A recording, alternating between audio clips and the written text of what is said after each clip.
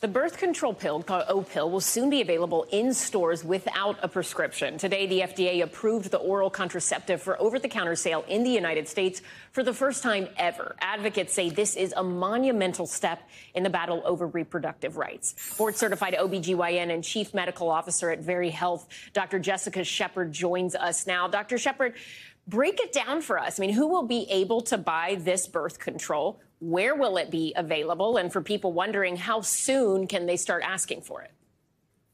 Now, all the questions, I think that this is very exciting that today, we have, again, our first available over-the-counter birth control. Now, looking how we have done this, over the last 50 years, we have used this combination of a pill, which is progesterone only. So I really wanted to emphasize that when we look at the safety and the efficacy of what we're having over the counter now, seeing in the Opill. Now, this will be slated to be available early 2024. Now, when it comes to cost, those are things that we don't quite know right as of today, but we're starting to see some of those costs rolling out.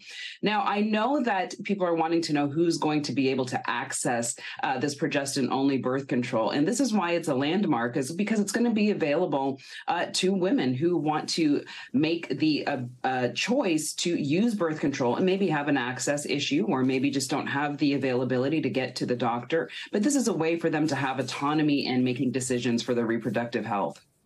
And you touched on this a little bit, mentioning this has been around and been in use for 50 years. But let's go a little deeper on that. For people who might be worried, OK, well, if I get this over the counter, is it going to be as good as what I got before via a doctor from a medical standpoint?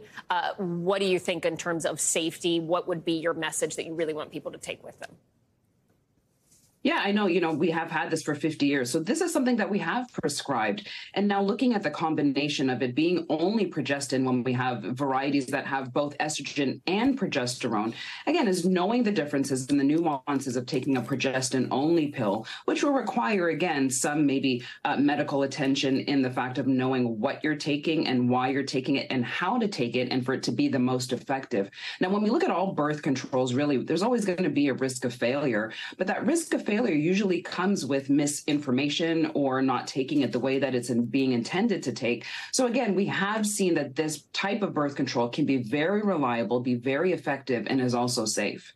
All right, and we will check back in with you when we get more information on how much this will potentially cost. An exciting development and big news here. All right, Chief Medical Officer at Verywell Health, Dr. Jessica Shepard, thank you so much for joining us. Thanks for watching our YouTube channel. Follow today's top stories and breaking news by downloading the NBC News app.